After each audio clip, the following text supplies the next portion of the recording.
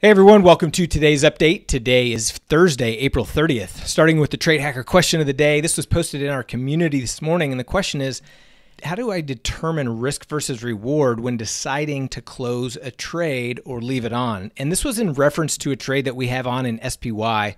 This is a weekly double calendar trade. And as you can see, a couple days ago, we got kind of a vol crush, which made our little profit tent sink a little bit. Now, you got to be real careful even really paying attention to these risk profile graphs, especially on a trade like a double calendar. But what I want to show you is the reason we took it. We always take these off when we have either 1 day to expiration or 0 days to expiration. This is a very short-term trade. We only have it on for 5, 6, 7 days, something like that. And so the point I want to make is, we took this off earlier today and booked a little over $100 earlier in the day. Now, vol has popped and prices come down, so we would actually have taken more had we waited till later in the day. But the point is, why do we take it off today as opposed to tomorrow?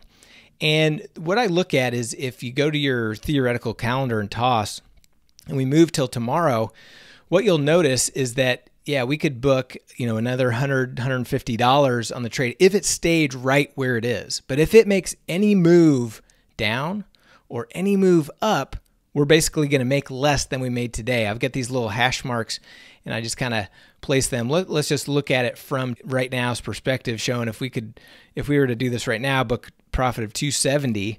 Well, what if it, tomorrow, if it moved past this hash mark, we're basically going to book less than 270. If it moves past this hash mark, we're going to make less than 270. And so we have this tiny little range from which to book more profit than we could have today. And so that's why I said the risk versus reward just was not worth it to hold this until tomorrow, because we just got a tiny little range. If we move outside that at all, we would book less profit than we took off today. Now, obviously, we booked less this morning and we could have booked more this afternoon, but that's in hindsight now, right? So we never know that in advance. So that is the reason why we took this off today as opposed to holding it till tomorrow. The risk reward just did not warrant holding it.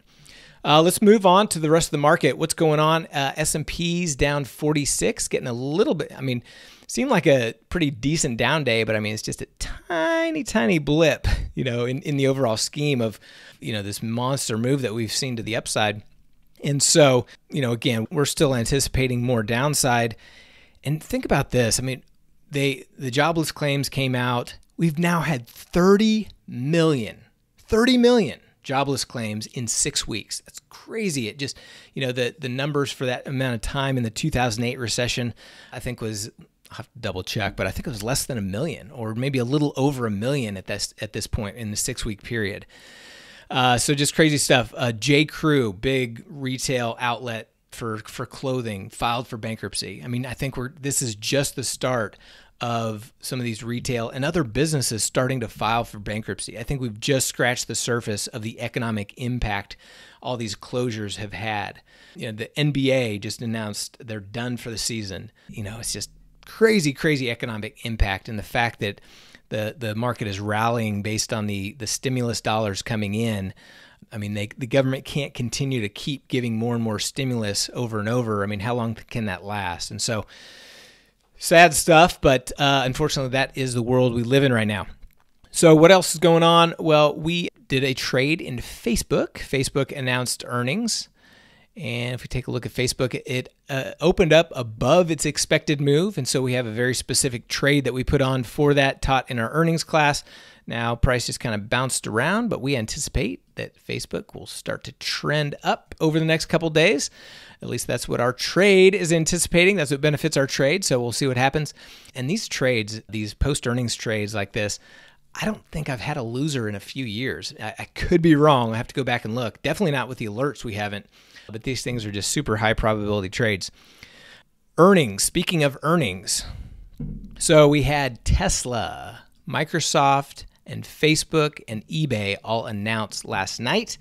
And then after the bell today, and then this morning before the bell, we had Twitter, McDonald's, some others, and then after the close, so right now, Amazon and Apple and Gilead. So let's actually go to the platform and see what's going on in these stocks, starting with Apple. So let's go to a daily chart, and so that we can see the overnight action.